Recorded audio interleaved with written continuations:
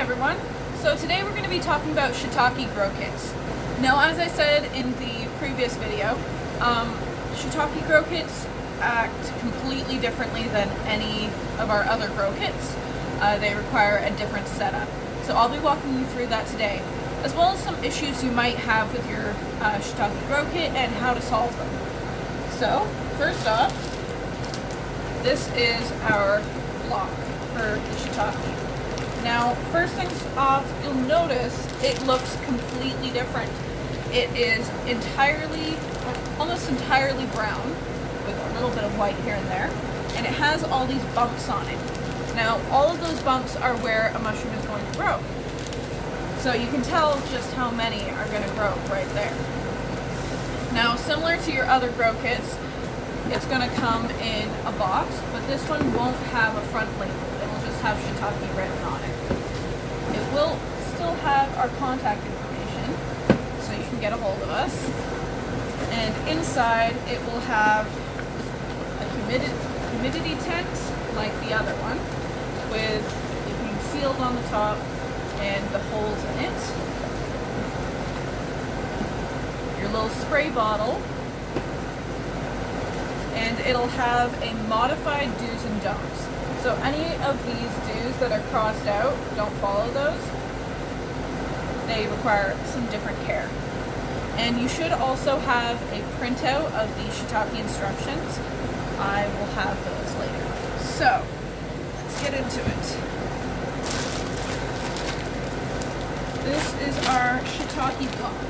Now, when you get your block, you're not going to be cutting it in X marks like you did the other ones. You're going to be completely taking off the plastic. So we're going to take off the plastic, let all the fluid inside drain out. So I recommend you do this over a sink or a bathtub because it gets messy. Now, these blocks do have a smell to them. When people open them up at first, they are shocked that they are kind of stinky, but the fact that this is essentially wood pellets being fermented in a block for over 2 months, that's going to smell. So that's normal. It's supposed to smell like that. So I'm going to cut my block over this tray here to contain the mess. And we're going to see what comes out. So I'm just using an X-Acto knife here. And I'm just going to cut along the top, like so.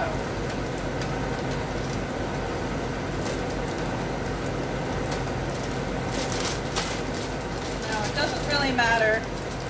You don't need the bag anymore. And if you're someone who gets squeamish with this stuff, I recommend you put on gloves. If you have plastic gloves, those are good. Any rubber gloves. It's going to get a little messy. Okay, now this block has some mold on it, which is fine. Shiitake blocks are prone to mold, just because they're kept in the bag for a lot longer than our other blocks. So they do sometimes get some mold on there. Mushrooms are fungi, and they're kept in the exact same growing environments that mold thrives in, so that's very normal.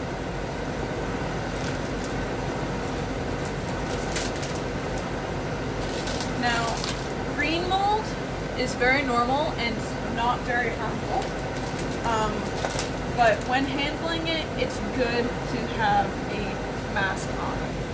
So I'm using a KN95 with a filter on it.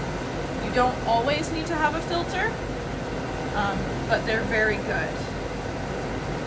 So I'm going to go ahead and put that on gracefully.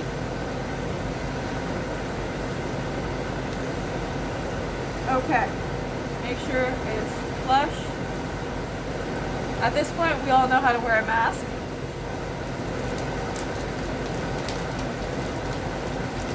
Okay.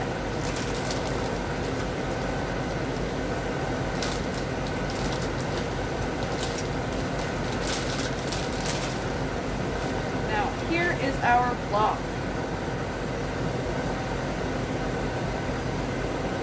It looks strange.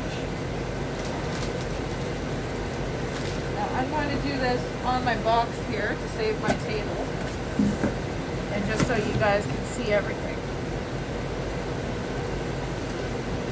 So here's our block, and you can see all these little knobs. That's where all the mushrooms are going to grow, and we actually have some mushrooms starting up on top here. So you can see that. And that's our mold there. I'm going to show you how to deal with that mold. Now for this next step, it's very, very important that you wear your mask because you don't want to inhale the mold.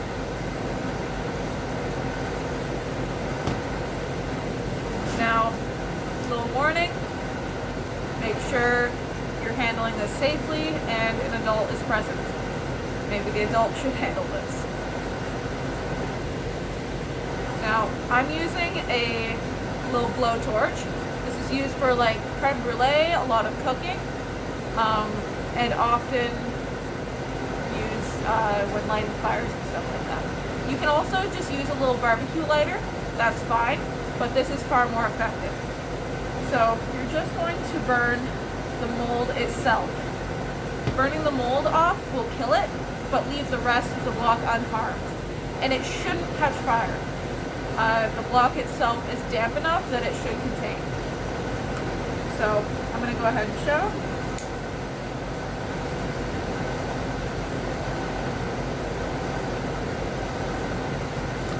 Now, you're just singeing it. You're not trying to burn it down. You're not trying to get it to like a charcoal. You're just burning the surface mold. If you burn too much of it, you will be killing any possible mushroom underneath. So you need to be careful.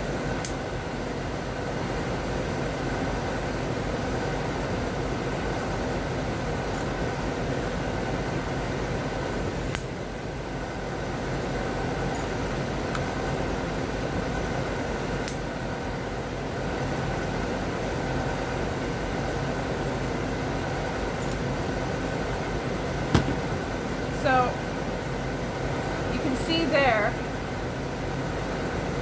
the mold has been burnt off, but I'm not causing the block any harm.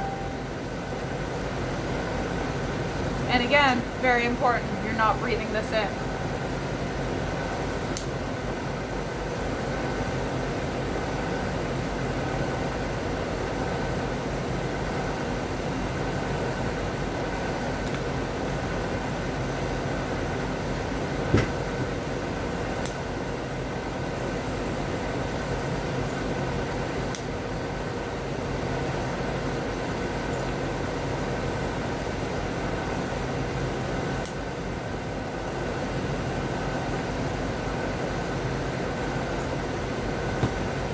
Okay.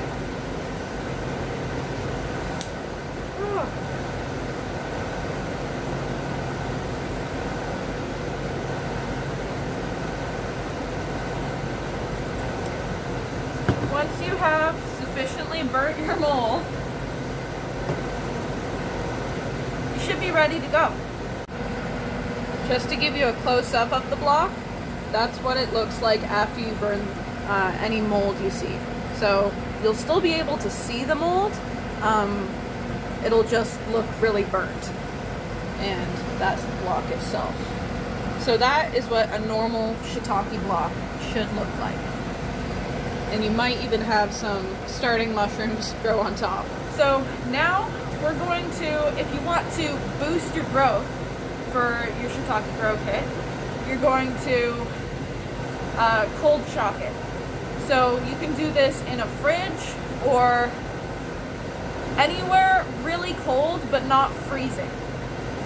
So if you have a cold room in your house or in a garage, but just as long as it doesn't hit freezing, you don't want to kill your block.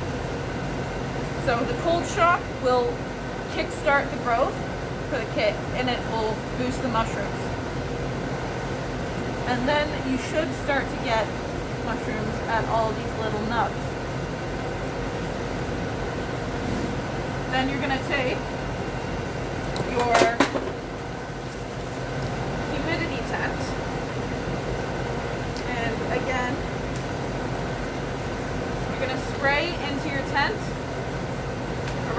times, just enough to leave it damp, but not like pooling. You don't want it dripping wet.